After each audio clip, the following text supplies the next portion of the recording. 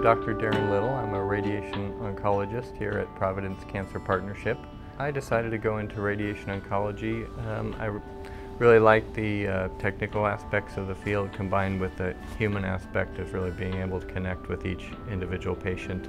When I prepare for meeting a new patient, I typically spend a good amount of time reviewing their records, their diagnosis. There's typically a number of CAT scans or other imaging that have already been done, so I have a good feel for exactly where their cancer is and what treatment is needed. I also like to familiarize myself with the individual patient's social situation and other specific needs that they may have. That way I can bring all that together and try to come up with a treatment plan that will best meet their needs. My philosophy for patient care is really to try to treat someone the way that I would want to be treated.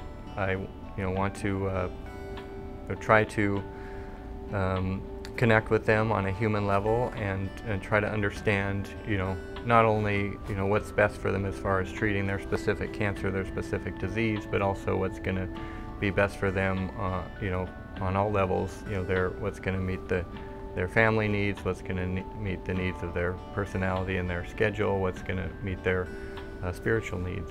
The best part of my day is really just that moment when a patient breathes a sigh of relief. They feel confident that they've come to the right place and that their questions have been answered.